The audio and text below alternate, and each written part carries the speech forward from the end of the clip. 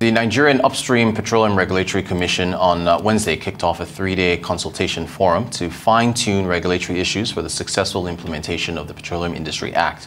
For members of oil and gas producing communities, they say it's time for the government to take their concerns seriously.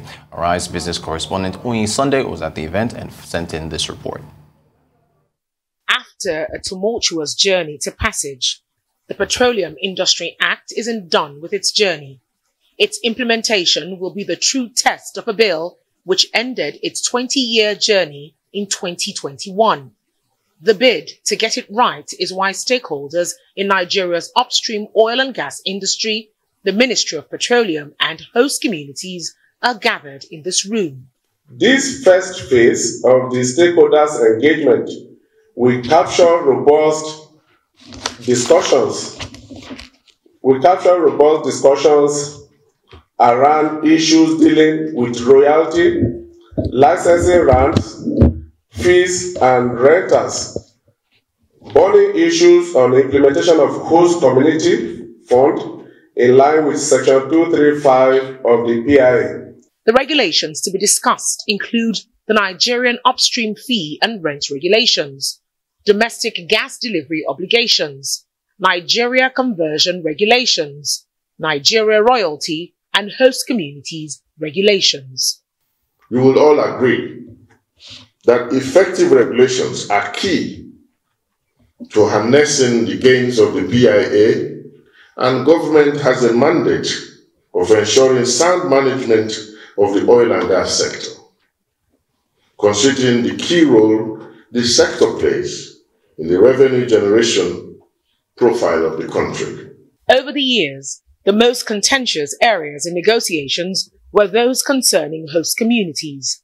Clarifying the grey areas is of utmost importance to most present here. Paragraph 4 of the draft host communities regulations, which deals with the limiting of the determination of area of operation to only surface area of leases and licenses, may be fraught with unlimited range of complications. Therefore, to avoid possible incalculable mischief that may cause unmanageable conflicts and insecurity, area of operation should simply be based on the area covered by the lease or license, covering both surface and non-surface areas within the map of the lease or license. The limited area of operation to surface areas appears to serve no useful purpose. Senator Degi also noted the inability of stakeholders, mostly in impoverished host communities, to attend virtual meetings to save cost, as stipulated. For the National Technical Committee Chairman for Oil and Gas Producing Host Communities, priority should be given to issues affecting host communities. The entire exercise is all about host communities. And if the gray areas, like the Senate Chairman on House Committee for Host Communities has stressed, if it is not well addressed, we are talking of oil theft, we are talking of artisanal refineries, it's going to affect the country's petroleum productivity. Other members agree. The organized community groups like HostCom should be part and parcel of the decision-making body at the highest echelon.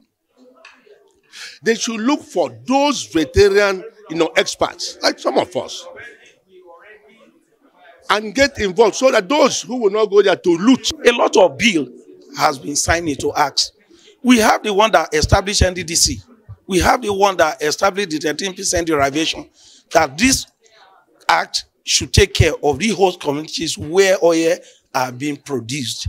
But at the end of the day, looking at the duration when some of these bill has been signed into act up till now, there is nothing, little or nothing to show. At the end of the 2-day summit, it is expected that the stakeholders will formulate a draft which will balance Nigeria's interests alongside those of the global markets.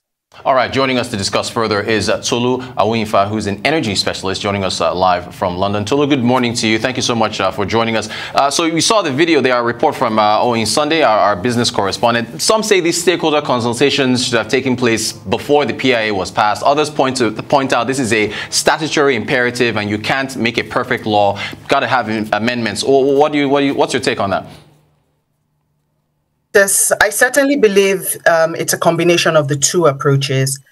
Continual stakeholder engagement is critical to the success of any process, especially for the PIA, which is an act that has, only recently been passed and hasn't really been applied or tested from an operational manner within the industry. So whilst there are certain criticisms of the engagement process, it is indeed, like you mentioned, Rotus, a statutory requirement under the PIA. And to draw a parallel under the Electric Power Reforms Act of 2005 for the electricity sector, there is certainly provisions for engagement towards the development of regulations that are based off engagement of the stakeholders within the industry. And, these engagements occur even today, almost 20 years since the act was passed. And really, it's important to also note that acts and constitutions are living documents and continue to be supplemented by regulations, amendments, and so on. Thank you for that. NUPRC Chief Executive Benga Komalafe, there's a quote from his prepared comments here where he said there's a compelling need to conclude the regulation-making process for implementation of the PIA to be in full throttle, so full speed, in a manner that Nigeria can hedge against the impact of energy transition and take advantage of the oil and gas supply gap resulting from the Russia-Ukraine war. Have we missed the boat, or what do you make of his comments? Is there still enough time to do that? Thanks, Rotus. I think to the first point in relation to taking advantage of the oil-gas supply gap, I think obviously the near-term benefits lie in the rise in commodity prices that we're seeing as a fallout of the conflict, which is evident and has been beneficial to operators and players in the sector today. In a longer-term scenario where we have a protracted war, the longer-term impact that we expect to see would be a shift in the global energy landscape, especially, of course, around the sources of natural gas, given Russia's involvement in the conflict. And here we certainly see an opportunity for large-scale gas projects to fill that gap. And Africa, of course, remains a source for that demand gap to be met. And it's also important to note that, to caveat this conversation, that large-scale gas projects such as these have a long lead time. There are considerations to be had around identifying interested sponsors, securing financing, of course, achieving investment decision on these projects, and essentially crossing all the hurdles to execute the project. So case in point, of course, is the Mozambique LNG project, which has gone through quite a tumultuous process thus far. It initially achieved FID, subsequently stepped down last year, has regained interest again from its sponsors.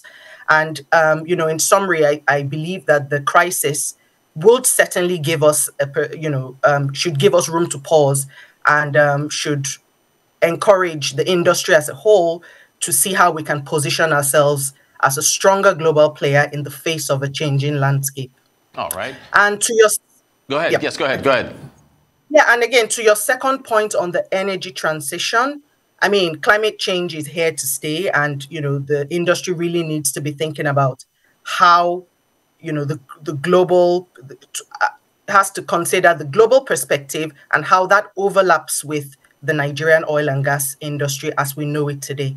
And, I look forward to more regulations and guidance surrounding the energy transition within Nigeria. I'm glad you raised that point, because I wanted to, as far as the debate is concerned around energy transition and, the African continent, the narrative is that Africa shouldn't be rushed or bullied into renewables while it's still so dependent on fossil fuels. Or what do you make of that? I mean, I think this is a topic that can certainly be explored, over days. But I think we'll just put out some clear facts, right? Africa contributes only about 3% of global emissions, yet is the most vulnerable continent to the effects of climate change and food security. And for oil-producing countries across sub-Saharan Africa, Nigeria obviously been a leader, there is a strong reliance on fossil fuels as a major revenue source for the government and for effectively running the country. And for Africa to achieve the level of growth in infrastructure that it so direly needs, there needs to be a balance between investment in infrastructure and, of course, energy guzzling, projects on one hand, and also marrying that with the global emissions target on the other hand. We must note here that solar and renewables based on existing technologies are insufficient to meet energy needs for a rapidly growing continent such as Africa.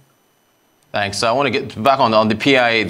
I want to take a list of the phase one, I guess, touch points or to-do list for the agreement. So you've got the Nigerian upstream fee and rent regulations, petroleum licensing round regulations, domestic gas obligation regulations, conversion, royalty regulations, host communities. Well, what do you think is going to be most contentious on this list? And do you think that everything can be resolved amicably? Amicable would be great, But just running through the list, I think a general comment that I have here is really that the initial set of regulations being put forward are centered around commercial issues such as royalties, fees, and rents. And I think that this is a positive step in terms of approaching the implementation of the PIA, as these have a direct impact on investment decisions for oil and gas players. A particularly important one, of course, will be the host community regulations. As we saw, representatives in Abuja are, particularly concerned about this, as this has an immediate impact on ongoing operations and production within Nigeria. And of course, will help paint the picture going forward. I think another key one also would relate to the license conversion from the now defunct the PPTA, Petroleum Profits Tax Act, to the PIA. And these regulations will certainly help to clear up any different, interpretations, and will provide guidance as to the mechanism for license conversions. Thanks for that. I want to get your take on this. The IMF revised Nigeria's GDP growth upwards, I think about 3.7%, based on the trajectory of oil prices and growth of the non-oil sector. Of course, US dollar reserves haven't grown due to oil theft impacting production, haven't met the quotas. Well, what's your take on what's been happening with oil theft? Can this issue be addressed aggressively in your view? No, absolutely. I mean, it's the oil theft issue is one that has been,